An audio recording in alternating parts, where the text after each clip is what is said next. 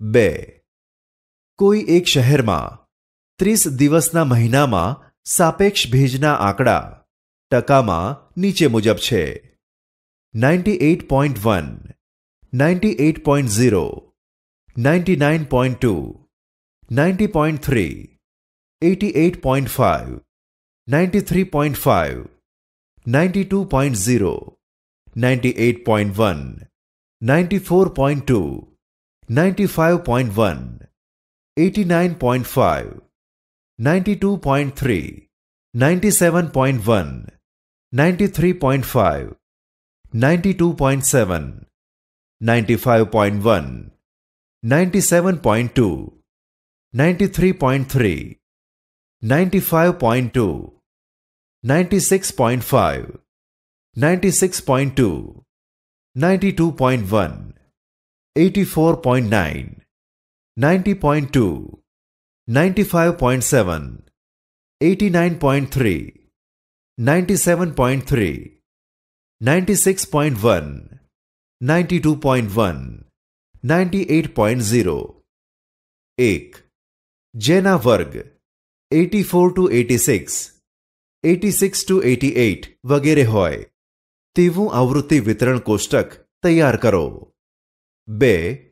માહિતીનો વિસ્તાર શું છે? અહીં મહત્તમ ભેજ ટકામાં 99.2 અને ન્યૂનતમ ભેજ ટકામાં 84.9 છે. 84 to 86, 86 to 88 વગેરે વર્ગો હોય તેવું આવૃત્તિ વિતરણ બનાવવાનું છે. 1. માંગ્યા મુજબ આવૃત્તિ વિતરણ કોષ્ટક નીચે મુજબ છે. વર્ગ ભેજના આંકડા ટકામાં. આવૃત્તિ ચિહ્ન. આવૃત્તિ 84 to 86, 1. 86 to 88, 0. 88 to 90, 3. 90 to 92, 2. 92 to 94, 8. 94 to 96, 5. 96 to 98, 6. 98 to 100, 5. કુલ 30. 2. આપેલી માહિતીમાં મહત્તમ અવલોકન ભેજ ટકામાં 99.2 અને ન્યૂનતમ અવલોકન ભેજ ટકામાં 84.9 છે. માહિતીનો વિસ્તાર ઇઝ ઇક્વલ ટુ સૌથી મહત્તમ અવલોકન માઇનસ સૌથી લઘુત્તમ અવલોકન is equal to 99.2 minus 84.9 is equal to 14.3. 3. દર્દીને ઓપરેશન પહેલા બેભાન કરવાની એક નવી દવાનો પ્રયોગ 50 ઉંદરો પર કરવામાં આવ્યો. દરેક ઉંદરને ઉચિત માત્રામાં આપવામાં આવી અને તે પાછો ભાનમાં આવે ત્યાં સુધીનો સમય મિનિટમાં નીચે મુજબ નોંધવામાં આવ્યો. એક દશાંશ સ્થળ સુધી 45.0, 58.2, 55.1, 52.2, 61.7, 52.9, 70.4, 62.5, 71.3, 50.1, 84.9, 60.9, 35.4, 64.3, 75.7, 48.5, 41.3, 53.8, 66.8, 37.4, 32.4, 50.7, 82.3, 71.8, 66.4, 49.7, 51.7, 56.0, 88.8, 64.7, 77.9, 41.4, 52.7, 53.4, 57.9, 51.7, 55.6, 44.1, 85.4, 67.3, 87.3, 52.5, 40.7, 48.7, 60.0, 60.0, 77.3, 46.5, 54.3, 52.6. ઉપરની માહિતી પરથી આવૃત્તિ વિતરણ કોષ્ટક તૈયાર કરો. અહીં સૌથી ઓછો સમય 32.4 મિનિટ અને સૌથી વધુ સમય 88.8 મિનિટ છે. માટે માહિતી વિસ્તાર is equal to 88.8 minus 32.4 is equal to 56.4 minute. આ વિસ્તારને 10 વર્ગ લંબાઈવાળા 6 વર્ગોવાળા આવૃત્તિ વિતરણમાં નીચે દર્શાવ્યા મુજબ વર્ગીકૃત કરીશું. વર્ગ સમય મિનિટમાં, આવૃત્તિ ચિહ્ન, આવૃત્તિ, ઉંદરોની સંખ્યા 30 to 40, 3, 40 to 50, 9, 50 to 60, 17, 60 to 70, 10, 70 to 80, 6, 80 to 90, 5, कुल 50. માહિતીની આલેખાત્મક રજૂઆત. આપણે જોઈ ગયા કે અવર્ગીકૃત માહિતી એ તારણ કાઢવા માટે બહુ ઉપયોગી થતી નથી, જ્યારે ઘણા પ્રશ્નોનો ઉકેલ વર્ગીકૃત માહિતી દ્વારા અથવા આવૃત્તિ વિતરણ કોષ્ટકની મદદથી મળે છે. જો આવૃત્તિ વિતરણને આલેખાત્મક રીતે રજૂ કરવામાં આવે તો પ્રથમ નજરે જ માહિતીના કેટલાક ગુણધર્મો જોઈ શકાય છે. એ કહેવું ઉચિત છે કે 1000 શબ્દો કરતાં એક આલેખ ઘણો સારો. આલેખ દોરતા પહેલા આપણે આ બાબત ધ્યાનમાં રાખીશું. આલેખનું સંક્ષેપણ કર્યું હોવાથી ખરેખર 1 સેન્ટીમીટર એ 1 સેન્ટીમીટર જેટલો લાગતો ન પણ હોય, પરંતુ આપણે 5 કાપા બરાબર 1 સેન્ટીમીટર સમજીશું. સામાન્ય રીતે વ્યક્તિગત માહિતીની તુલના આલેખ દ્વારા સારી રીતે દર્શાવી શકાય છે. 1. લંબાલેખ, બાર ડાયાગ્રામ્સ. 2. સમાન અને અસમાન લંબાઈના સ્તંભાલેખ, histograms of uniform width end of varying width. 3. આવૃત્તિ બહુકોણ, ફ્રીક્વન્સી પોલિગોન્સ. 1. લંબાલેખ. લંબાલેખ એ માહિતીની ચિત્રાત્મક રજૂઆત છે. સામાન્ય રીતે સરખી પહોળાઈના લંબચોરસ અને બે લંબ વચ્ચે સમાન અંતર રાખી ચલ એક્સ અક્ષ પર લેવામાં આવે છે. આવૃત્તિ વાય અક્ષ પર લેવામાં આવે છે અને લંબની ઊંચાઈ એ આવૃત્તિની કિંમત પર આધાર રાખે છે. આ આલેખ અસતત માહિતી માટે વપરાય છે. 2. સ્તંભાલેખ. આ લંબાલેખ જેવો જ આલેખ છે, પરંતુ આ આલેખ સતત વર્ગો માટે વપરાય છે. દાખલા તરીકે 40 વિદ્યાર્થીઓનું વજન દર્શાવતું આવૃત્તિ વિતરણ કોષ્ટક લો. વજન કિલોગ્રામમાં. વિદ્યાર્થીની સંખ્યા 30.5 to 35.5, 10, 35.5 to 40.5, 7, 40.5 to 45.5, 17, 45.5 to 50.5, 3, 50.5 to 55.5, 1, 55.5 to 60.5, 2, કુલ 40. હવે આપણે ઉપરની માહિતીને આલેખાત્મક રીતે નીચે મુજબ રજૂ કરીશું. સ્તંભાલેખ દોરવા માટે હંમેશા એક્સ અક્ષ પર સીમા બિંદુઓ અને વાય અક્ષ પર આવૃત્તિ લઈશું. 1. આપણે અનુકૂળ સ્કેલ માપ 1 સેન્ટીમીટર = 5 કિલોગ્રામ લઈ વજનને એક્સ અક્ષ પર દર્શાવીશું. પણ વિદ્યાર્થી મિત્રો, પ્રથમ વર્ગ 0 થી શરૂ થવાને બદલે 30.5 થી શરૂ થાય છે. આપણે આલેખમાં એક્સ અક્ષ પર કાપ અથવા છેદ કરીને દર્શાવીશું. 2. આપણે આવૃત્તિ એટલે કે વિદ્યાર્થીઓની સંખ્યાને વાય અક્ષ પર દર્શાવીશું. અહીં મહત્તમ આવૃત્તિ 17 છે, માટે તે સમય તે રીતે અનુકૂળ સ્કેલ માપ લઈશું. 3. હવે આપણે વર્ગ લંબાઈ જેટલી પહોળાઈ અને તે વર્ગની સામેની આવૃત્તિને અનુરૂપ લંબાઈવાળો લંબચોરસ દોરીશું. દાખલા તરીકે વર્ગ 30.5 to 35.5 માટે લંબચોરસની પહોળાઈ 1 સેન્ટીમીટર અને લંબાઈ 10 સેન્ટીમીટર લઈશું. 3.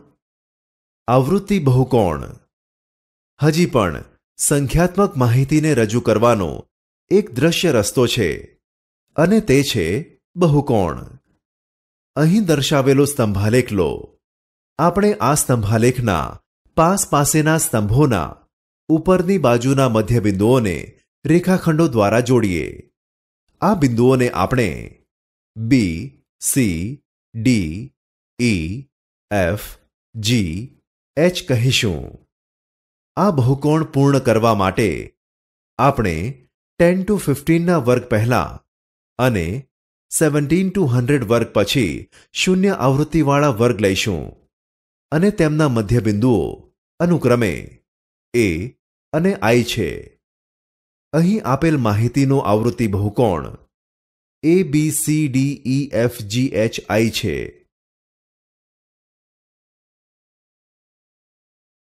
મધ્યવર્તી સ્થિતિમાનના માપ. જો અવલોકનોની સંખ્યા ખૂબ વધારે હોય ત્યારે તેનું વર્ગીકરણ કરીને આવૃત્તિ વિતરણના સ્વરૂપમાં મૂકવામાં આવે છે.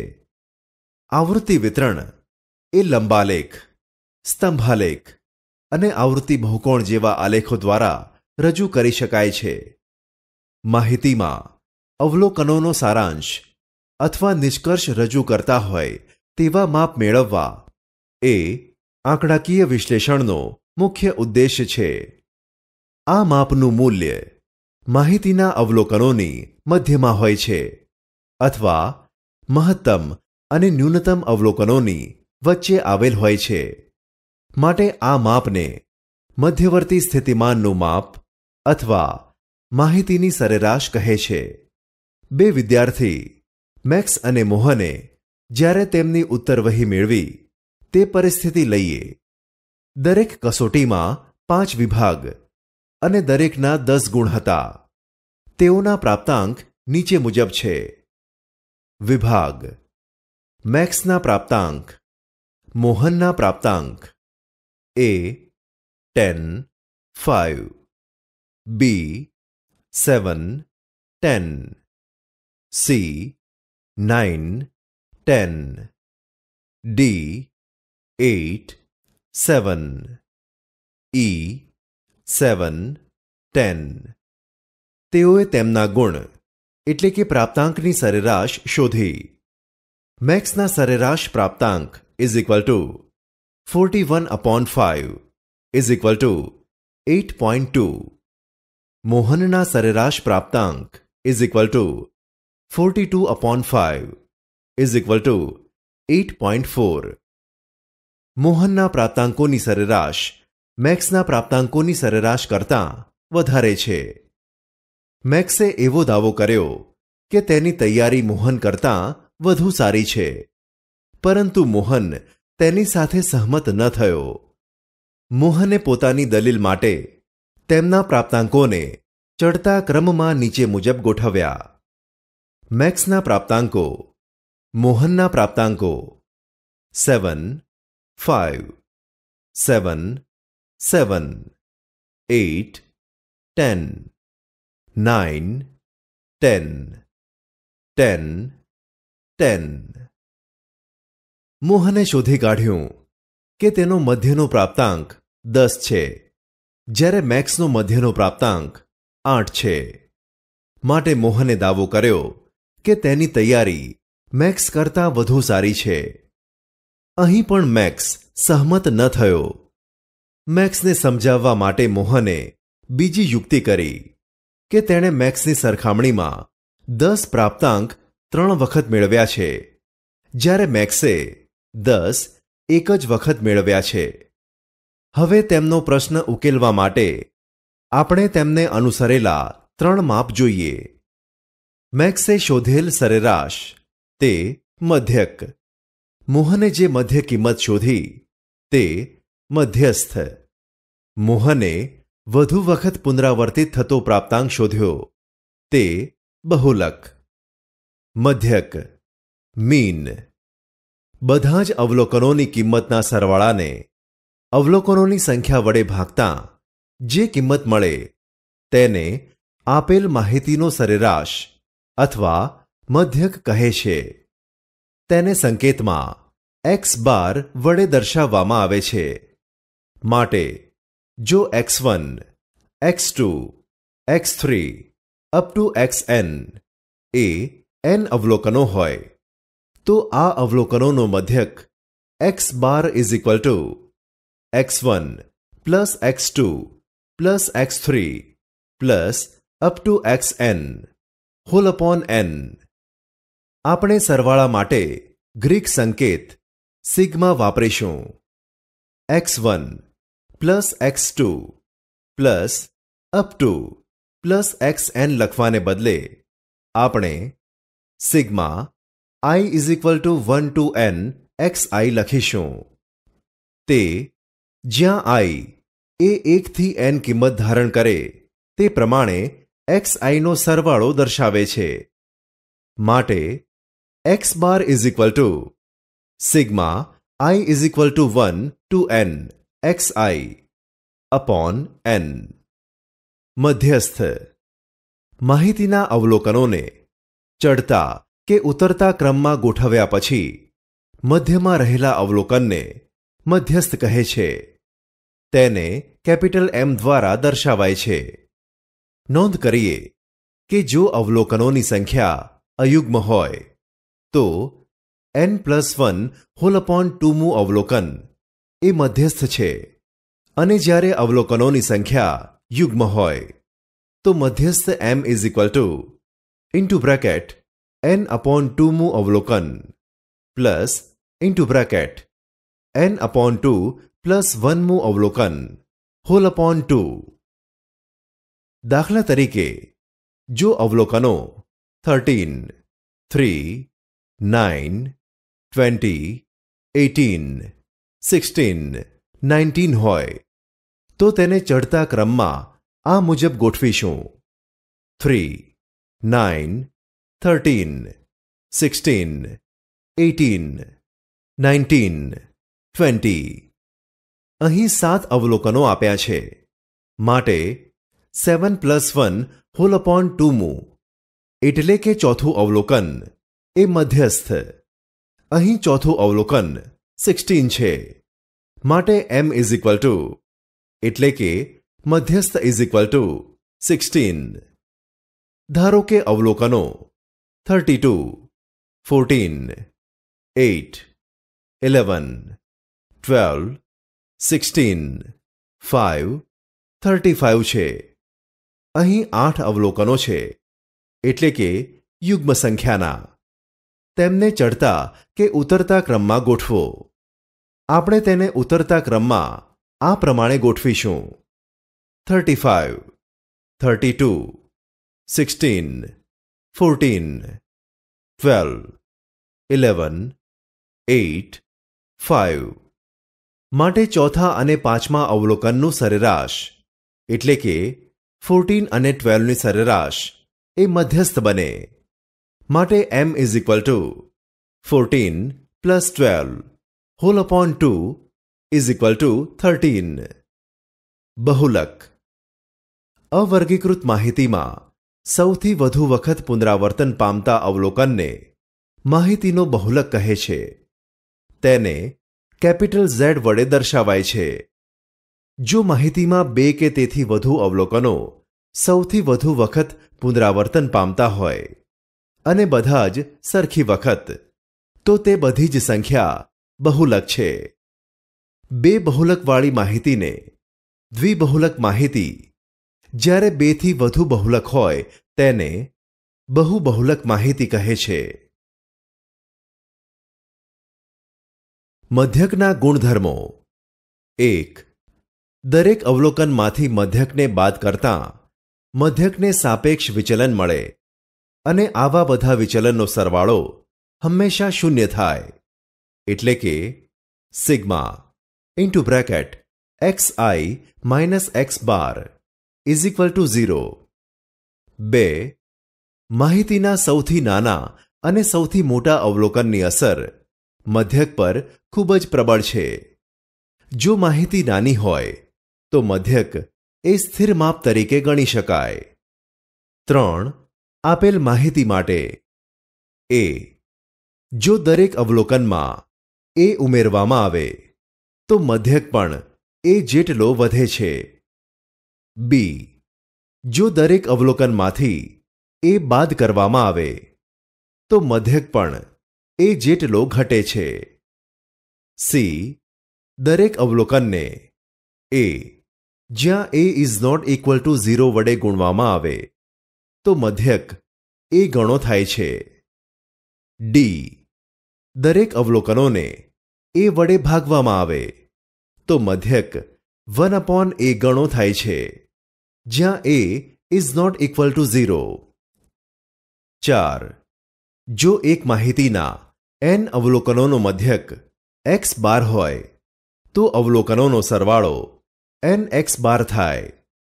જો માહિતીના m અવલોકનોનો મધ્યક y બાર હોય તો અવલોકનોનો સરવાળો my બાર થાય. તેથી આપેલ n પ્લસ m અવલોકનોનો સરવાળો nx બાર પ્લસ my બાર થાય. બંને માહિતીનો સંયુક્ત મધ્યક nx bar plus my bar hall upon m plus n મળે. 1.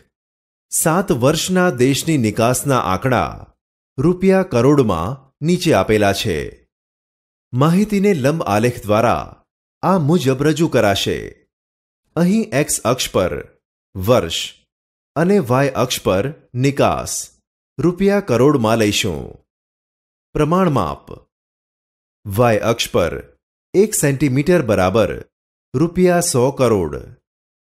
વર્ષ નિકાસ રૂપિયા કરોડમાં 2001, 1000, 2002, 1200, 2003, 1300, 2004, 1500, 2005, 1600, 2006, 1700, 2007, 1900. 4. કોઈ એક સંસ્થા દ્વારા 15 થી 44 વર્ષની વચ્ચેના પુરુષોની માંદગી અને મરણના કારણોનું સર્વેક્ષણ કરી નીચેના આંકડા મેળવ્યા. ટકામાં નીચેની માહિતી લંબાલેખ દ્વારા રજૂ કરો. અહીં x અક્ષ પર મરણના કારણ તથા y અક્ષ પર પુરુષના મરણનો દર ટકામાં લઈશું. પ્રમાણ માપ. y અક્ષ પર 1 સેન્ટીમીટર બરાબર 5% પુરુષના મરણનો દર. ક્રમ. કારણ. પુરુષના મરણનો દર 1. હૃદયરોગના કારણે 4.7. 2. ધૂમ્રપાનના કારણે 31.8. 3. અખાદ્ય પદાર્થો ખાવાથી 25.4. 4. માનસિક પરિસ્થિતિ 21.3. 5. અકસ્માત 12.3. 6. અન્ય કારણ 4.5. 6. ટેલિફોન ડિરેક્ટરીના કોઈ એક પાના પરથી યાદચ્છિક રીતે 100 અટક પસંદ કરવામાં આવી અને અટકમાં અંગ્રેજી આલ્ફાબેટ પ્રમાણે અક્ષરોની સંખ્યા માટેનું આવૃત્તિ વિતરણ નીચે મુજબ મળ્યું. અક્ષરોની સંખ્યા.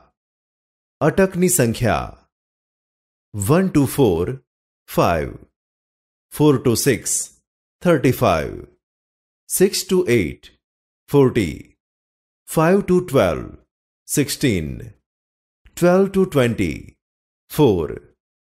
ઉપરની માહિતી પરથી સ્તંભાલેખ દોરો. અહીં આપેલ આવૃત્તિ વિતરણના વર્ગોની લંબાઈ સમાન નથી. તેથી સ્તંભાલેખમાં સ્તંભોની પહોળાઈ સરખી નહીં રહે.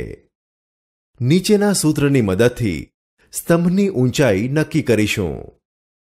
સ્તંભની ઊંચાઈ સપ્રમાણ આવૃત્તિ ઇઝ ઇક્વલ ટુ આપેલ વર્ગની આવૃત્તિ અપોન આપેલ વર્ગની વર્ગ લંબાઈ મલ્ટીપ્લાય બાય સૌથી ઓછી લંબાઈવાળા વર્ગની વર્ગ લંબાઈ. અહીં એક્સ અક્ષ પર અક્ષરોની સંખ્યા અને વાય અક્ષ પર અષ્ટકની સંખ્યા અને વાય અક્ષ પર અટકની સંખ્યા લઈશું. વર્ગ સીમા બિંદુઓ અક્ષરોની સંખ્યા, આવૃત્તિ, અટકની સંખ્યા, વર્ગ લંબાઈ, સ્તંભની ઊંચાઈ સપ્રમાણ આવૃત્તિ 1 to 4 5 3 5 upon 3 into 2 is equal to 3.3 4 to 6 35 2 35 upon 2 into 2 is equal to 35 6 to 8 40 2 40 upon 2 into 2 is equal to 40 8 to 12 16 4 16 upon 4 into 2 is equal to 8 12 to 20 4 8 4 upon 8 into 2 is equal to 1 8. Sachin અને સહેવાગ દ્વારા એક મેચમાં પ્રથમ 60 દડામાં બનાવેલ રન નીચે આપેલ છે. દડાની સંખ્યા સચિનના run, સહેવાગના run 1 to 6 2 5 7 to 12 1 6 13 to 18 8 2 19 to 24 9 10 25 to 30 4 5 31 to 36 5 6 37 to 42 6 3 43 to 48 10 4 49 to 54 6 8 55 to 60 2 10. બંને ખેલાડીઓ વિશેની માહિતી એક જ આલેખ પર આવૃત્તિ બહુકોણ દ્વારા દર્શાવો. આપેલી આવૃત્તિ વિતરણને સતત વર્ગ લંબાઈ ધરાવતા વર્ગોમાં રૂપાંતર કરીએ. અહીં એક્સ અક્ષ પર દડાની સંખ્યા અને વાય અક્ષ પર રનની સંખ્યા લઈશું. પ્રમાણ માપ વાય અક્ષ પર 1 સેન્ટીમીટર બરાબર 1 રન. દડાની સંખ્યા મધ્ય કિંમત સચિનના run, સહેવાગના run 0.5 to 0.6 0.5 to 6.5 3.5 to 5 6.5 to 12.5 9.5 1 6 12.5 to 18.5 15.5 8 2 18.5 to 24.5 21.5 9 10 24.5 to 30.5 27.5 4, 5. 30.5 to 36.5. 33.5. 5, 6. 36.5 to 42.5. 39.5. 6, 3. 42.5 to 48.5. 45.5. 10, 4. 48.5 to 54.5. 51.5. 6, 8. 54.5 to 60.5. 57.5. 2, 10. સચિનનો આવૃત્તિ બહુકોણ ZABCDEFGHIJK છે. સેહવાગનો આવૃત્તિ બહુકોણ ZPQRSTUVWXYK છે.